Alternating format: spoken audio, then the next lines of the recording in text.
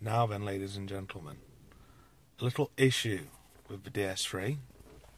There it is. Seems to have arisen. Those French garlic-eating twats thought they'd come up with a brilliant idea that maybe isn't that brilliant. Anti-pinch windows. Except they're not anti-pinch. They're exactly the fucking opposite. Check this out. You're chilling, traffic lights, arm out, loving life, middle of summer. You see a fucking burglar running towards you. You think, ah, shit. Windows up. Burglar comes, puts his hand in. Oh, fuck.